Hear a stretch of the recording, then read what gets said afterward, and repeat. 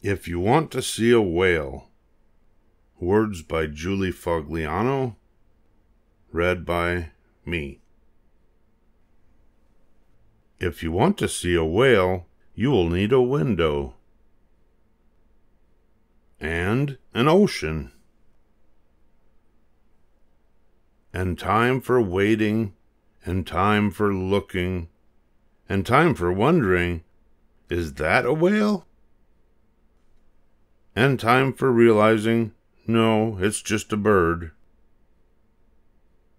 If you want to see a whale, you will need a not-so-comfy chair and a not-too-cozy blanket, because sleeping eyes can't watch for whales, and whales won't wait for watching.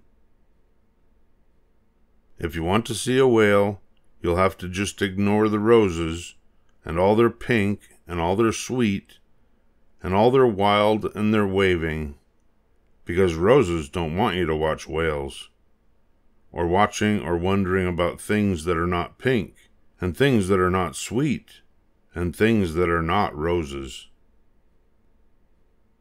If you want to see a whale, don't look way out and over there to the ship that is sailing with the flag that is flapping,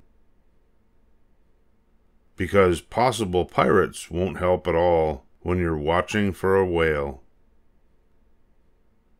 If you want to see a whale, there's no time to watch the pelican, who may be or may not be smiling, while sitting, staring, looking out, because pelicans who sit and stare can never be a whale. If you want to see a whale, be careful not to notice something inching small and green across the leaf just nibble scoot, because things that are smaller than most small things can't be as giant as a whale.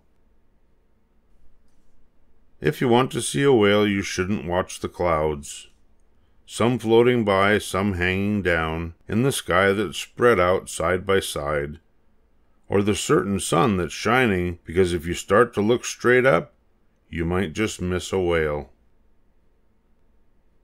If you want to see a whale, keep both eyes on the sea. And wait, and wait, and wait.